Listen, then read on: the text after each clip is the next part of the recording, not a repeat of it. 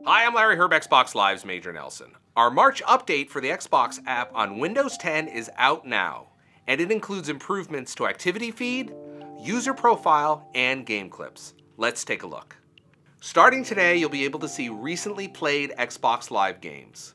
Today, that includes Windows Phone, Xbox One, and Xbox 360. Moving forward, it will be games on all your Windows 10 devices.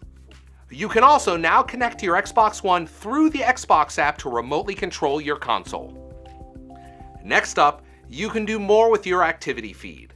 Starting today, you can now like comments on your Activity Feed or delete posts.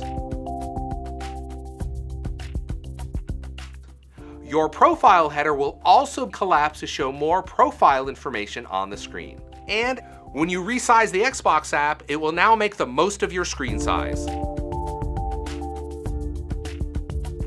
To make your game clips even better than ever, you can download all your game clips from Xbox One directly to your PC to edit using great Windows software. Also, you can now watch popular clips from your friends, the Xbox community, and Xbox Live VIPs in the Xbox app.